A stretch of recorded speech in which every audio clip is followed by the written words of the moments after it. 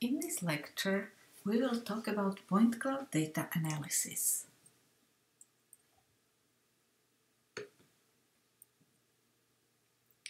So we will first describe characteristics of USA and UAS and LiDAR-based point cloud data. Then we will describe the processing of these point clouds. Then we will move on and explain how to compute digital elevation models and how to analyze these models from the point cloud data. And finally, we will finish with a more advanced voxel-based analysis, and we will look at some vertical profiles from multiple return data. So what are point clouds? Here you can see that the point clouds are in general dense set of points which are defined by their coordinates in three-dimensional space. They can be derived in many different ways. We will be focusing on point clouds that are directly measured using LiDAR and on point clouds that are derived from overlapping images using structure from motion. And in this image you can see the visualization of a point cloud derived by structure from motion on large screen in Hunt library. And you can recognize some features from your previous data, such as one of the buildings that we measured at Midpines at our test area. So we described the structure from motion already in previous lectures. Now, how are the LiDAR point clouds acquired? The major difference between the structure from motion where we were working with overlapping imagery is that the LiDAR point cloud data are measured as a time of pulse return, and this time is then measured with very high accuracy and then converted to distance between the sensor and the measured object from which the pulse was reflected. And the 3D coordinates are then derived based on this distance, based on the position of the platform using GPS and inertial navigation system. And then the result of these measurements is a dense point cloud that reflects not only the surface of the bare earth, but also everything that is on it. And the main difference between structure from motion and LiDAR is that the LiDAR pulse can penetrate the tree canopy, can penetrate the vegetation, and leading to multiple pulse returns, or very dense point cloud which actually can get through the vegetation, while you can get point cloud that goes beyond the below the vegetation canopy if there are big enough openings when you are working with structure from motion and with imagery, and it's much more challenging to derive them. So that's why everybody is interested in multiple return point in LiDAR, putting LiDAR on UAS so that we can capture also the structure of the vegetation in a more accurate and more comprehensive way than what structure from motion allows. Here you can see it even better, like on this image, the yellow points are first return points, brown points are second return points. So you can see, for example, here, these second return points can be above ground, so the second or third return or last return doesn't mean that it's ground.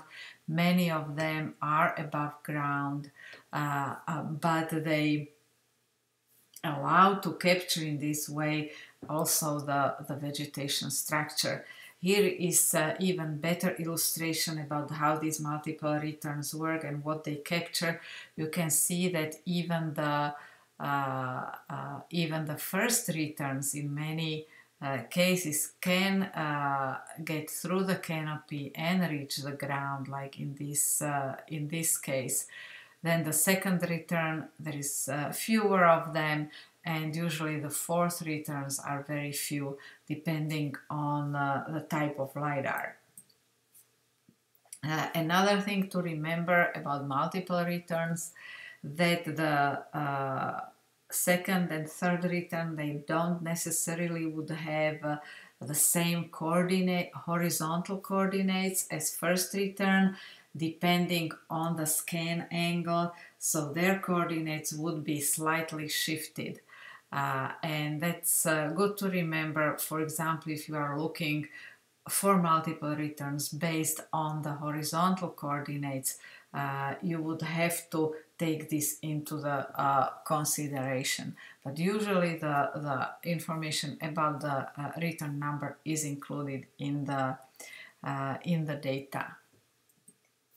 So how do the LiDAR point cloud data look like?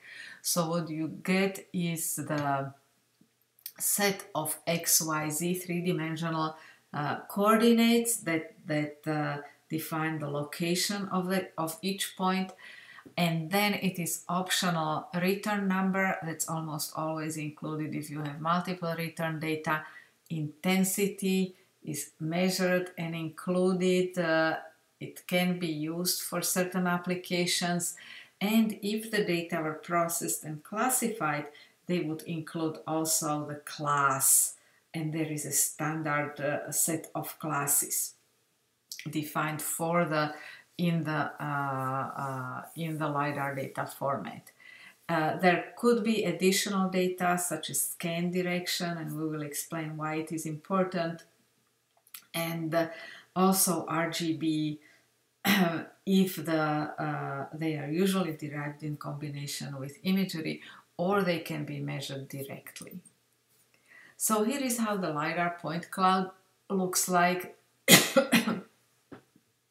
with the in our area. So you can recognize that this is the field that we have been working with, and you can see the vegetation, that it has multiple returns. Here is the building that we have measured.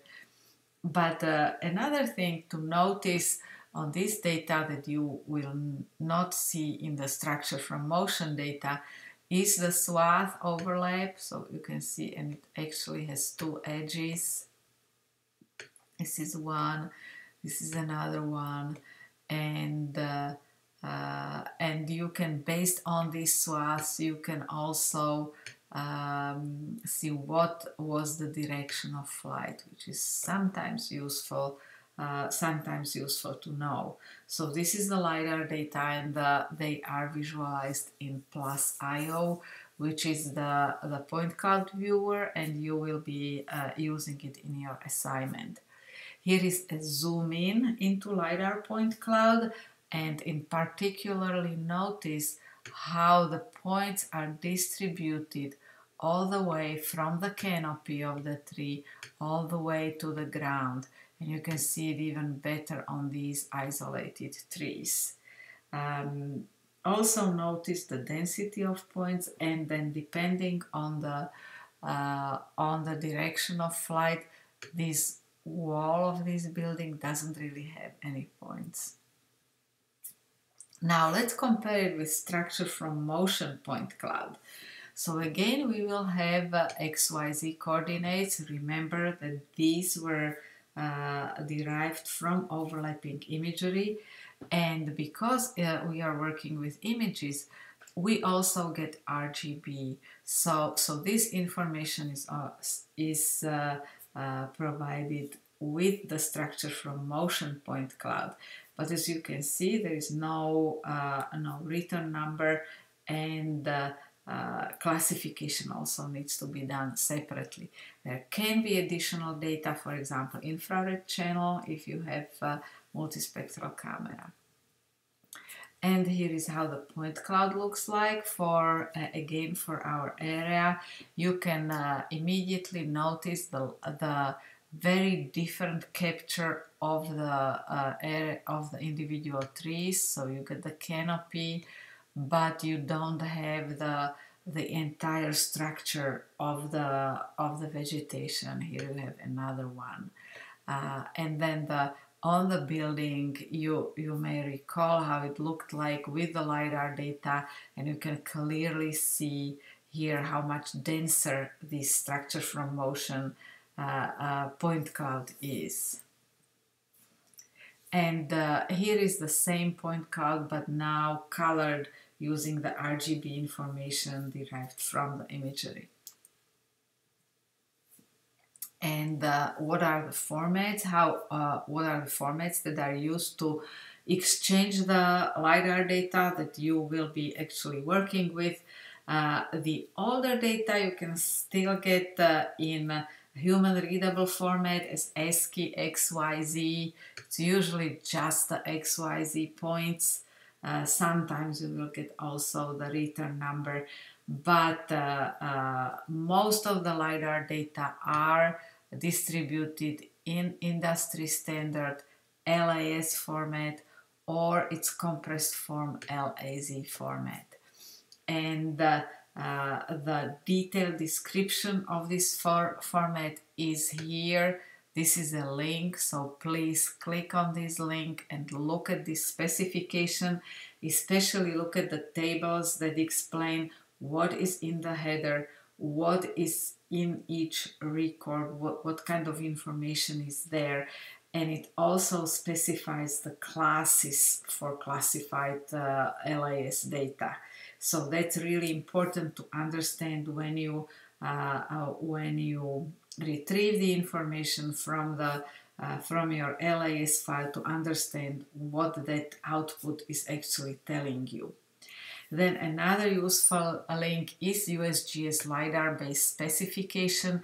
This is not a format, it is specification. It is specification for the LiDAR surveys, and it explains you some of the terminology that you will see when you try to download the LiDAR data, especially the accuracy of and point density for different levels like QL1, QL2, that you will see when you try to access and download the data.